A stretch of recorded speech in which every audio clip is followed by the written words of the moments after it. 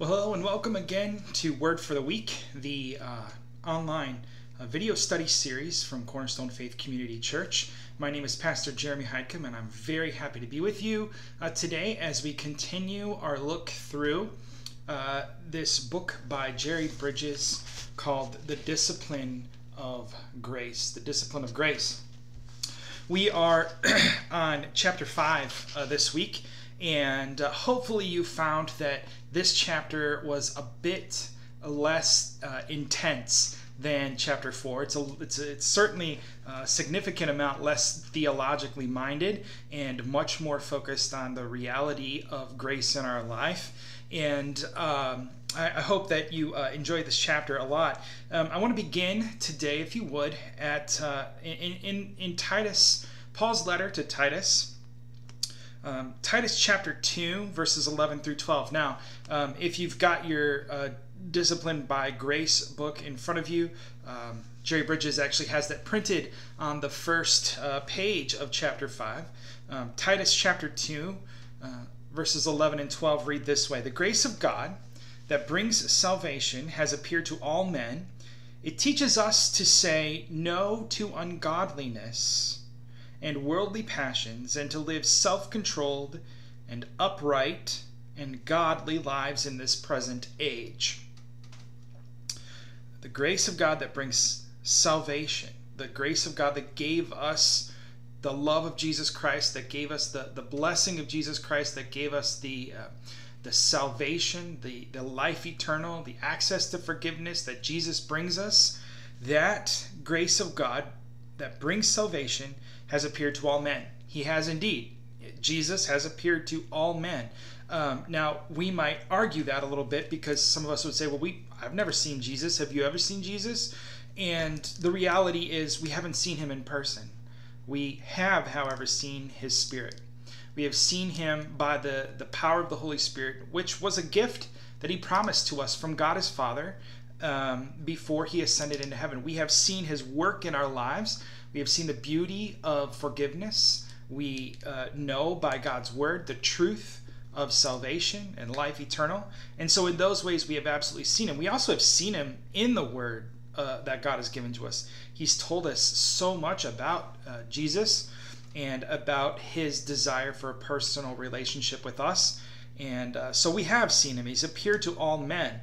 And then Paul says to Titus, it teaches us, that being the grace of God that brings salvation, teaches us to say no to ungodliness and worldly passions, in order that we would be able to live self-controlled, upright, and godly lives in this present age.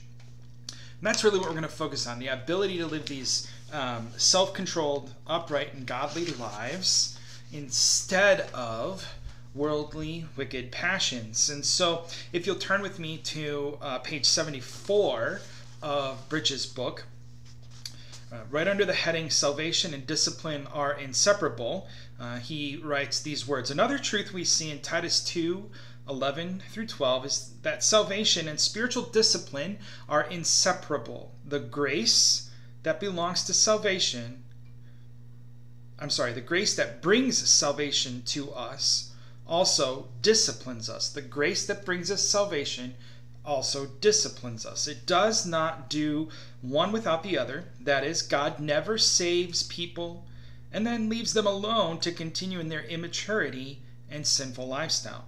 Those whom he saves, he disciplines. Paul said this another way in Philippians 1 and 6. "He who began a good work in you will carry it out to completion until the day of Christ Jesus." A little bit later on in the book here, Bridges is going to ask 3 questions that we should be considering. The first question is, are you really trusting Jesus as your Savior? The second, is there any evidence in your life that you have died to the reign of sin through your dying like Jesus did on the cross, through the death of Jesus Christ? Is there any evidence of that in your life? And then thirdly, is the grace of God a work within you to discipline you, to train you up for righteousness? And so I want to look at those three particular questions today. Are you really trusting Jesus? Is there evidence in your life that you desire to die to sin, or you have died to sin? And then is the grace of God working in your life to discipline you or train you up? And at page 75, middle of the page, middle or so of the second paragraph, it says about folks who have come and claimed to have trusted in Jesus Christ. Maybe you could picture in your mind like a Billy Graham crusade or something of that nature, where people are encouraged to come forward and profess faith in Jesus Christ, accept Jesus as their Savior. He writes this, Bridges writes this: they may have walked an aisle, signed a card, or even prayed a prayer, but grace is not teaching them to say no to ungodliness and worldly passions, let alone to live self-controlled, upright, and godly lives. Essentially, their lives are no different today than they were before they professed to have trusted Jesus Christ. And as I was reading that, this thought came to my mind. Why would a person go through the hassle, walk through the motions?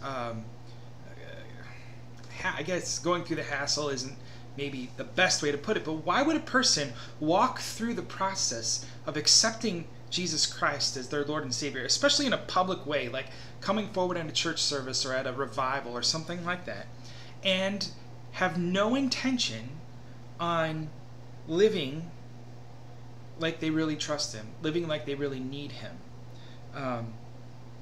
This boggles my mind. Why do people want to pretend that they need Jesus? Why do people want to pretend that they need His grace and His salvation? Yet at the same time, the reality is this, that in every one of our churches across this great globe, on a Sunday morning or whenever we meet for worship, there are people who walk through the doors of our churches. They have no more intent on trusting Jesus, following Jesus, living, loving Jesus, being disciplined by the grace that He offers us, than any other person. They just have no intention to do that. Yet, their intention is to make every person around them believe that they trust Jesus as their personal Savior. It's such a contradiction or an oxymoron. It just doesn't make any sense to me. And that's the first question that we talked about. Are you really trusting Jesus as your Savior? Or are you just filling out the card? Are you just raising your hand? Are you just coming forward? Are you just walking through this process to make it look like you're trusting Jesus? At the bottom of page 75, Bridges says, "This sobering truth should be reflected upon by each of us. Is God's grace disciplining me?" The Apostle Paul said, "Examine yourselves to see whether you are in the faith. Test yourselves. Do you not realize that Jesus Christ is in you, unless, of course, you fail the test?" And the Apostle Peter exhorted us to be all the more eager to make our calling and election sure. And so are you truly trusting in Jesus Christ as your Savior as He is presented in the gospel? And that's a difficult question for us. We never want to be that person who's just walking through the motions. We always want to be the one who is really, truly, honestly, fervently trusting Jesus. And there's a big discrepancy there. The second question, of course, then was, is there any evidence in your life that you have actually died to sin? We talked a lot last week. That was that theological discussion we had last week about dying to sin, what it actually means. But there should be evidence of that. And that's where the discipline of grace comes in. The evidence that I truly don't want to be living in sin. I truly don't want to be living counter to God's will for me. I truly don't want to be living without Jesus, without God, without the power and the presence of the Holy Spirit. If those things are true for me, then the fruit of that, the truth of that, the thing that proves that is the fact that I have died to sinfulness in my life. It still exists in my life, but I don't want it. I don't choose it. I don't want it. It's things that are unavoidable. They're human nature. They're ways we continue to sin because humans are sinful.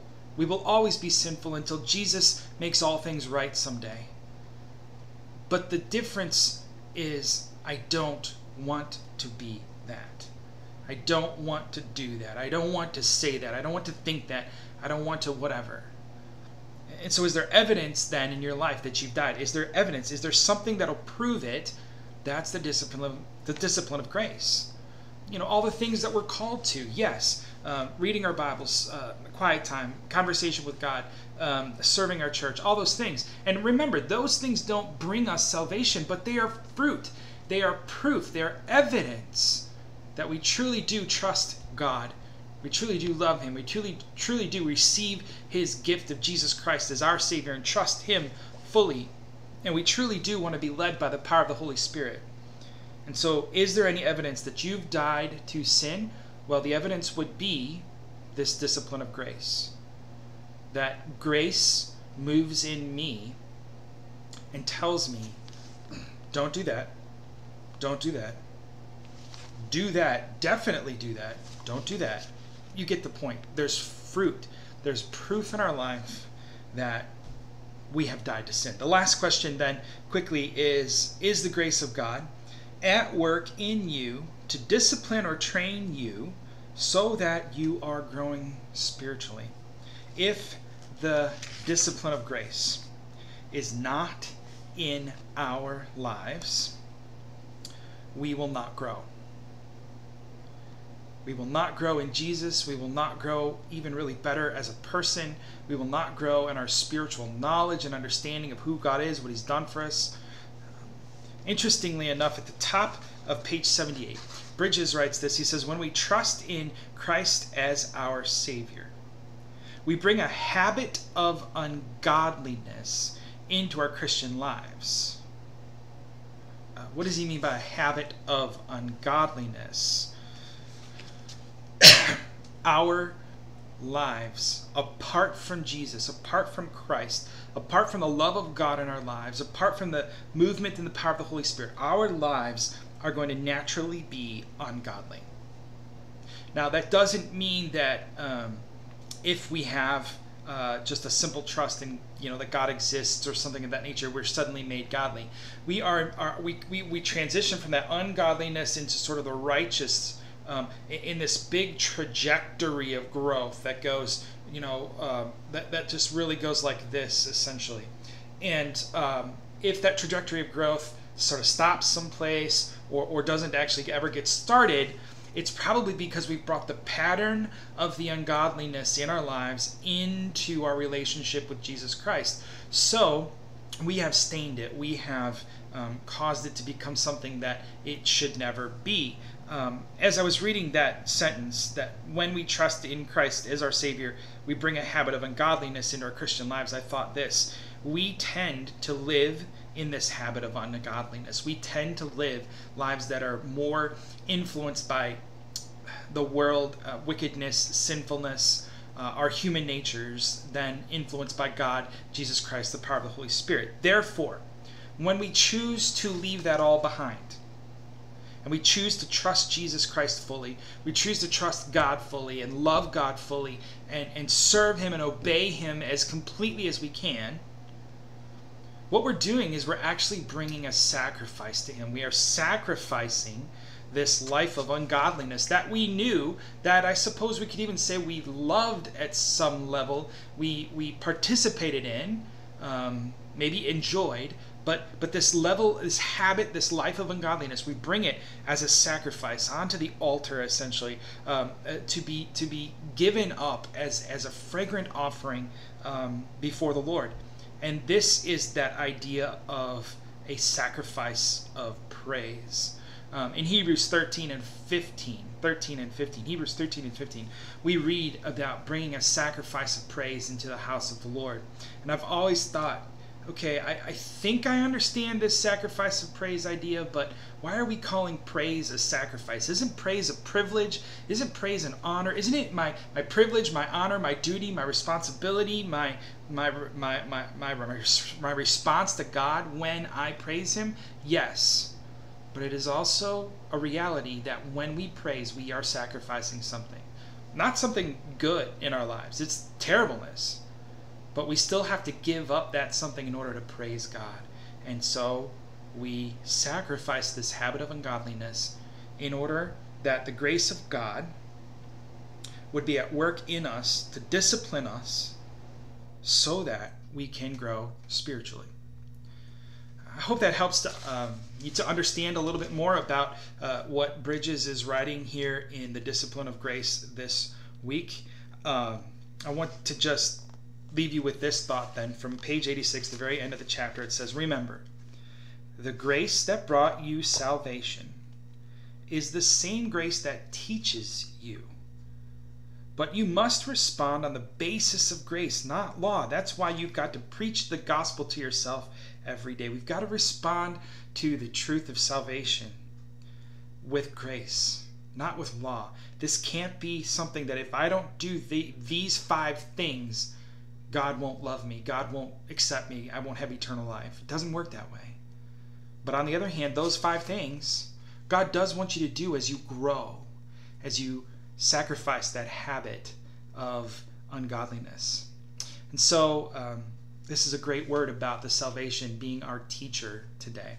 Hope you've enjoyed this. I will see you next week as we look at chapter 6, where Bridges talks about being transformed into his likeness, transformed into the likeness of Jesus Christ more and more each and every day. Hope you have a great week. We'll see you very soon. Bye-bye.